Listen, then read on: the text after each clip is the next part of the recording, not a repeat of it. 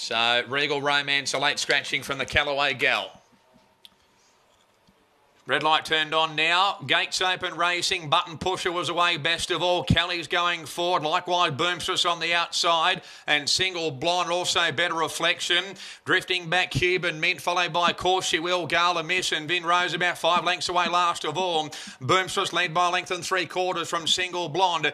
Third is Kelly. Fourth, Button Pusher. Wide fifth is Better Reflection. A length and a half to the stablemates. Course She Will on the outside of Cuban Mint. Second last is Gala Miss and Vin Rose last of all, about 4 to 5 lengths behind the second last horse. Boomstress just in front from Single Blonde. A length and a half to Button Pusher, Better Reflection, followed by Course She Will, and next is Cuban Meadows. Kelly has dropped right down in the swing around the home turn. Boomstress in front here from Single Blonde, Button Pusher, and also Better Reflection on the outside. Boomstress still just in front. Single Blonde and Better Reflection down the outside. Boomstress, Single Blonde and Better Reflection. Boomstress, Single Blonde, Better Reflection. Boomstress, Better Reflection. Better Reflection. The filly from Rockhampton grabbed the lead, and Better Reflection drew clear, defeats Boomstress and Single Blonde. Fourth in was Gala Miss, followed by Vin Rose, Button Pusher. Then Course She Will, followed by Cuban Mint and Kelly, the last one to greet the judge.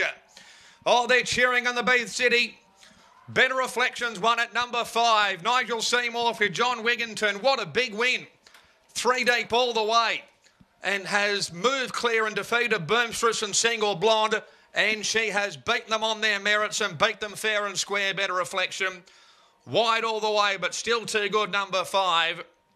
And a wonderful performance by the Rockhampton filly, Nigel Seymour for John Wigginton, number 5. The time is 1:04.16, and that is